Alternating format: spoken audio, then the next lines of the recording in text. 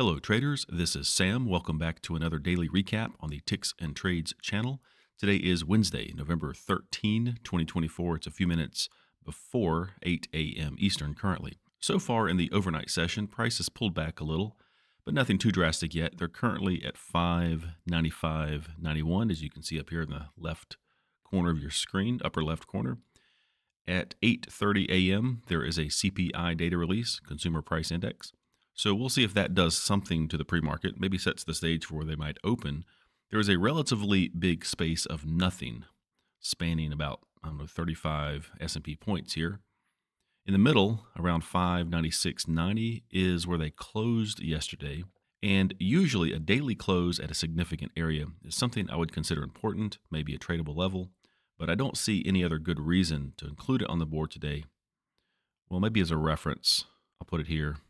596.90, we'll call it. I'll use this as a reference. It depends on other factors, whether I'd trade it, but without it, I really just have white space on the chart until the higher and lower levels. Unlike yesterday, I don't really have a strong feeling about a direction that they might go today. I kind of need to see more signals, but I'll keep an eye out.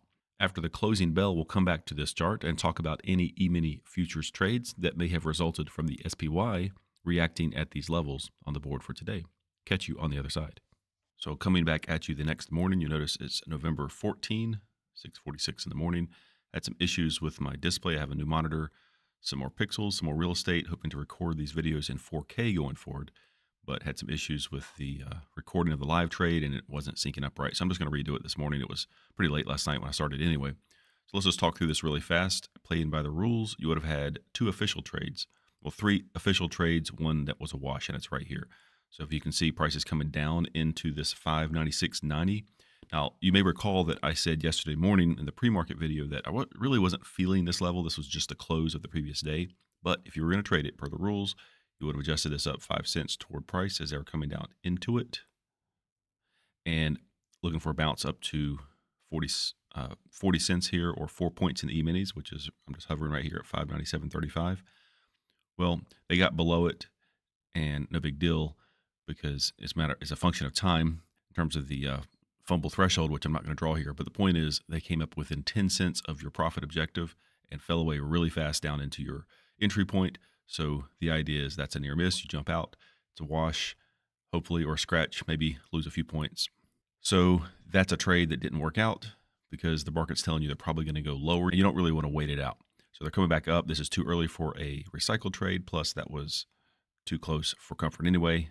That was an attempt. They pulled away, so I'm not going to trust this level for a short trade if they come back up into it again, which they did and would have worked, but played by the rules. So there's a trade, but at this point, this level is done for the day. Let's just put it back at the official level. And this comes into play later because you'd have to ask yourself if you want to take it again at this point. I wouldn't. Obviously, it worked this time, but you just don't know when it would work. So it worked 2 times today, but just not in the manner that I like. But moving on, this level down here, pretty obvious that 595.11 worked, whether you added the 5 cent buffer or not. We'll go ahead and do it just to be official. That one worked really well for a base hit or more. And that's the one trade I took and rode this up a little bit. And then price is coming up into 598.68. Let's add the buffer, so 63. And yes, they got out of the money a little bit, but pulled back for your base hit, which is down here somewhere.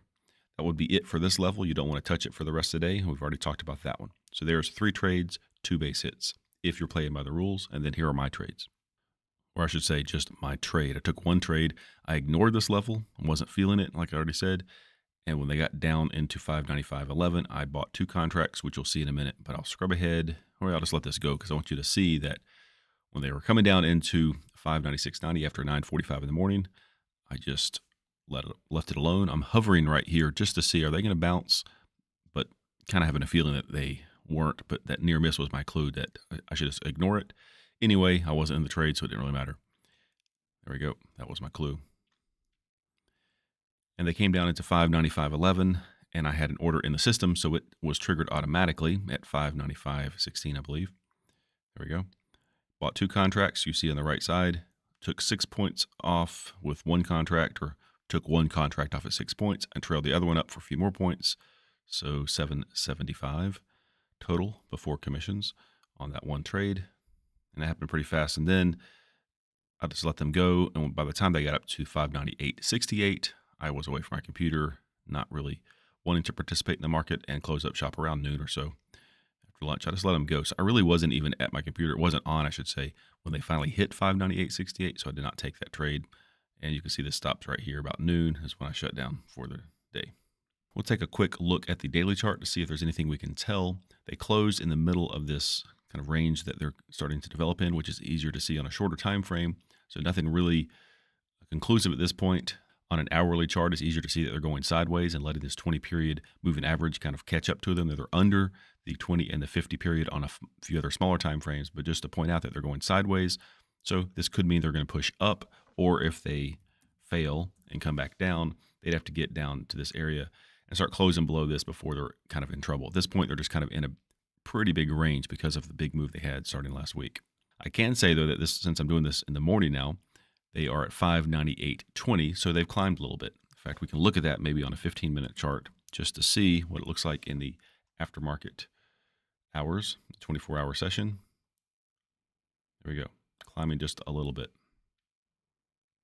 So we'll see. I believe there are some data releases today and maybe tomorrow as well. I'll double check that. Yes, we have the PPI numbers coming out today, and then tomorrow, Friday, there is some retail sales numbers. So we'll see what that does to the market. But at this point, they're just kind of in the middle. I'm not going to make any predictions either direction with any confidence about which direction they might go. Over on the logs, the first one is the playing by the rules log, and you can read the notes to see how this first level, level 5, should have been a wash. I'm just going to say you gave a couple points back because how fast they came down. As you saw, I was not in the trade, but we'll just be fair about it. So if that's a 2-point fumble you're giving back, then you got a base hit on the other levels. So there's where you landed. And then on my trade, it was just really the one trade, which was a net 7 3/4 points with a 2-contract trade. There's your 775 before commissions.